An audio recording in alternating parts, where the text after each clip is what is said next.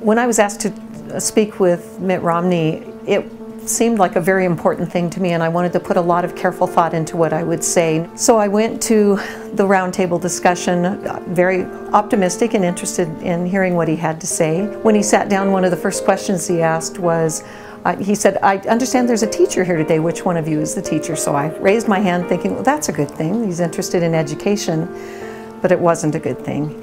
I felt like his view was a little old-fashioned. I was surprised by it. He went on to kind of lecture me about schools and how bad they are. He talked bad about the teachers union.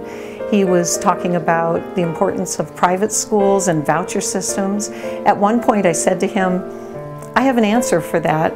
And he said, "I didn't ask you a question." When I think of Mitt Romney, I don't think of a person that could really relate to small-town Craig, Colorado. Although he came here, I don't think that his life experience would allow him to really understand the perspective of people that live in a small town. One of the things that I like best that Obama has done for education is that he is releasing states from No Child Left Behind. Colorado is one of the states that's been lucky enough to be released. I did not become a teacher to become wealthy or powerful. I became a teacher to make a difference. It's important to us to have a government and a leader that respects us, that will listen to us, even if he doesn't agree with us.